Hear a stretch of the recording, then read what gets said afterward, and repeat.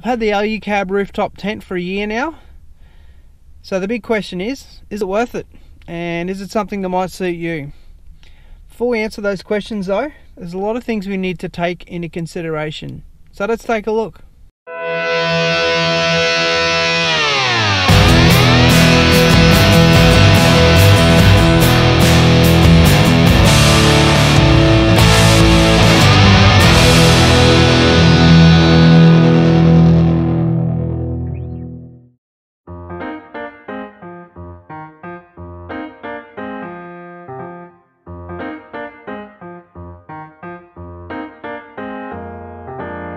To start off, we'll go through some specifications. The dimensions, the length externally is 2.3 meters and it's 2.1 meters internally.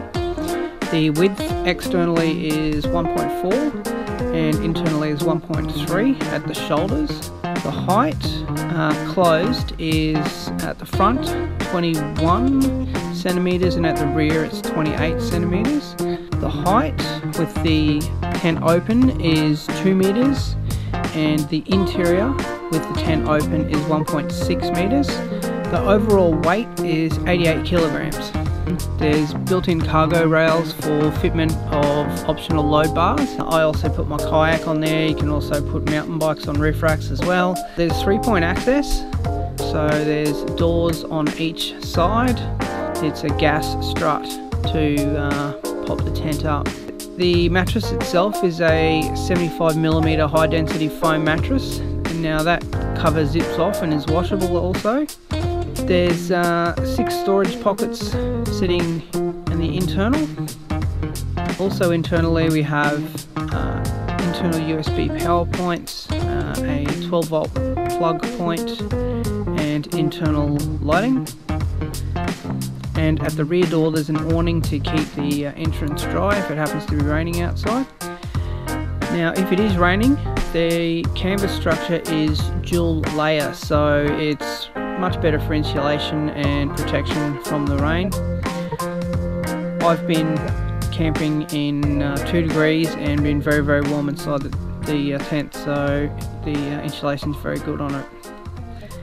First thing you need to consider with the Alu-Cab is the weight. At 80 kilos, it's not the lightest thing, and sitting on top of your roof, if you do a lot of forward driving, you're relying on a lower center of gravity. So 80 kilograms on the roof is not always the best thing. If you're considering doing a lot of very hardcore forward driving, an option like this may not be something that suits you. However, if you're doing just a lot of touring and light to mid-range forward driving, it could be a perfect thing to consider. The second thing to consider is comfort. It is comfy. There's a 4-inch mattress that lives inside it. I've also got a 2-inch Doona pillow topper that sits on top of it. And there's still room to jam chairs, tables, and a couple of other different things inside and still close the roof. So in and of itself, there's still extra storage that's available. In terms of other creature comforts that are available inside the tent, it has its own 12-volt setup. So as you can see here, there's a 12-volt Anderson that goes into the roof. So once you get that plumbed in, when you get your electrics done, you've got 12 volts going into the roof. Third point of consideration is versatility and ease of use. As you can see here, erecting the tent takes literally 30 seconds.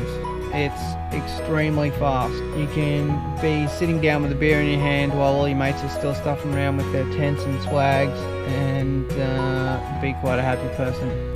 Some people may look at the fact that you've got to get up and down a ladder into the tent to get into it every time as a massive downside. I can definitely see that point of view, but for me, the positives and the upside far outweigh any of the downs, like the weight and also the fact that you've got to get up and down a ladder to get into your tent. So wrapping up, what we've tried to do is cover a few different points and think about a few different things. that you might need to consider for yourself when thinking about buying something like an Alu-Cab.